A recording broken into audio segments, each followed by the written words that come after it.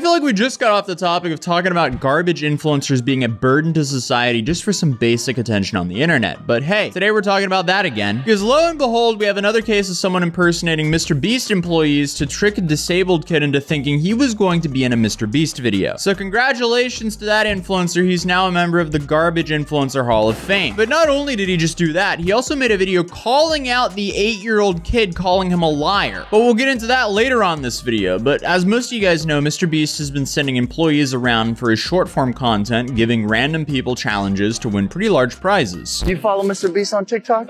Yeah. Let me see. Nah, I don't. Oh, you don't? Do you follow MrBeast on TikTok? No. Do you? I do. No way. Could I put a blindfold on you for a second? So you gonna protect me? Of course, Mom. I know. Come on.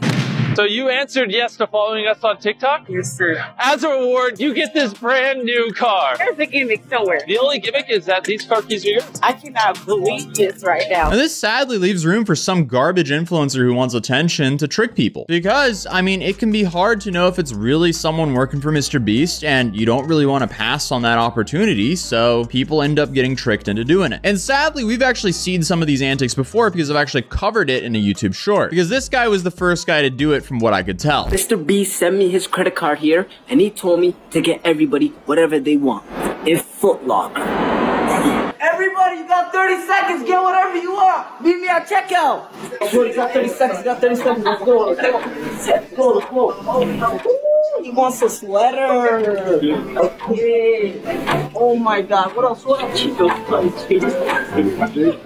Oh my God. He wants some shoes. Okay. What else? What else? This guy's going a little too fast. I think he needs a speeding ticket. I have to go this? Yeah. Come with me. I think so.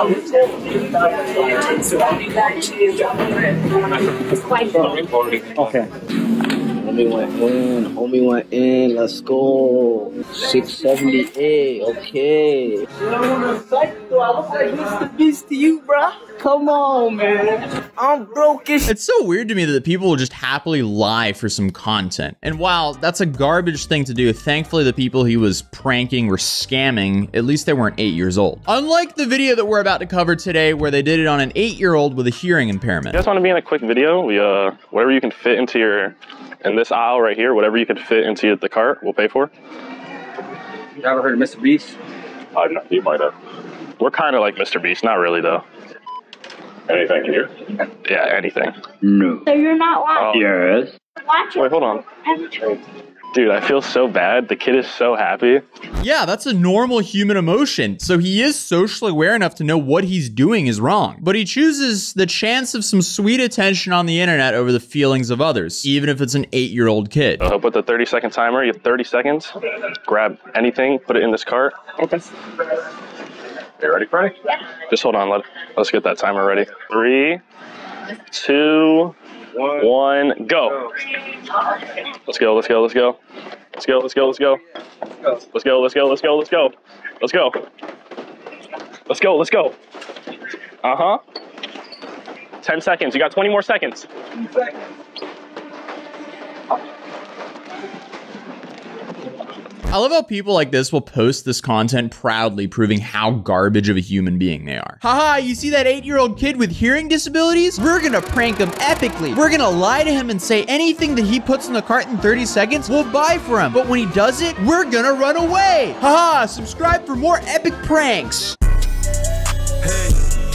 That's actually his outro. Hope you enjoyed me bullying an 8-year-old kid. Like and subscribe. Cue the rap music. There is a special place for people like that, where you'll be hit by a spoon, slowly. Where did this all go wrong? How stupid is the new generation of YouTube pranksters? I would take Who Man TV's fake gold digger pranks any day over something like that, because while they were cringe and fake, at least no one was harassed or shamed during the filming of those. TJ Lyle says his heart sank when he realized his son Gabe had been duped. Me as a father, it devastated me.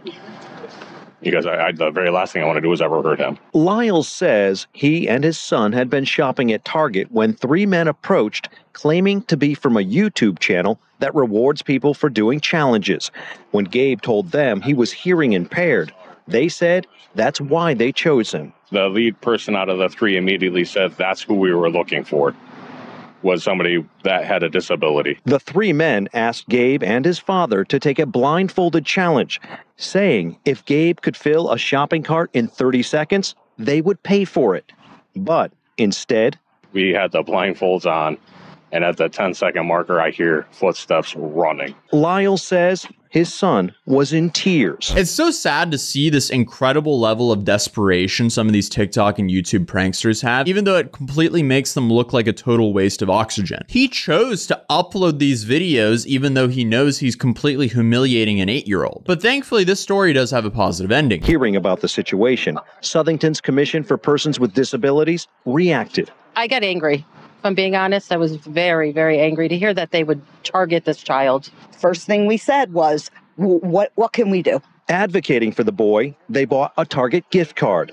Target matched the contribution, and together they were able to present Gabe $400, providing a real shopping spree. It's always refreshing there's way more good people out there in the world than bad people, but what's so wild about this story is the prankster made an entire video responding to this news story. Before we continue the video, I just want to clear the air for anyone that hates me right now, that wants to rip off my beard or shave my eyebrows or rip my ears off or something. I don't think anyone wants to hurt you. I think they just want to laugh at you. You had the option to delete the footage or not include that bit, but instead you're using it as a claim to fame. Dude was essentially like, ah yes, it was me who lied to and humiliated an 8-year-old for internet content. Subscribe. I did not know that kid was deaf.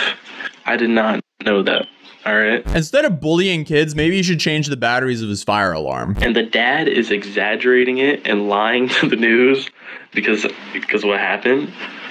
I never went up to him saying his son's only in because his son is deaf and has a hearing loss. I never said that. And I never said I worked with MrBeast. I did put 2 callbacks in the video. Like, I literally watched the news. As I'm editing the video, my friend calls me and like, bro, you're on the news. So I go and check and I see that. And I was like, I thought it was funny, but I also was kind of mad because he lied about me and my friends. And that kind of got me upset because, you know, it didn't get me upset because he deserved the money. He got the money out of it. But, he tried to make us look like we were super bad guys. We were just being bad guys. All right. The main issue of his whole argument here is he's already proven that he's untrustworthy by doing that to a child. Why would we believe nor trust this guy to show us all the footage? Yeah, but I'm very sorry. Hope you guys enjoy the rest of the video. Then he just shows us a video of him doing what he's sorry for over and over again. He's not sorry. And unlike the guy that we talked about yesterday, this guy's probably monetized and he may have made like 150 bucks off of that video, but at what cost? What's interesting to me though is this is what he's trying to make a career out of. So he must have some weird obsession with harassing random people he doesn't know. So if you go through this guy's catalog, he's averaging a couple thousand views a video. So this guy's probably working for about 10 cents an hour to make sure that he can run around and harass people for a living, if that's a living. So he needs to be careful or else he might end up like this guy who we covered yesterday, who's currently facing 3 years in prison and $10,000 in fines for essentially doing public harassment pranks. So check out that one and I'll see you guys in the next one. Peace.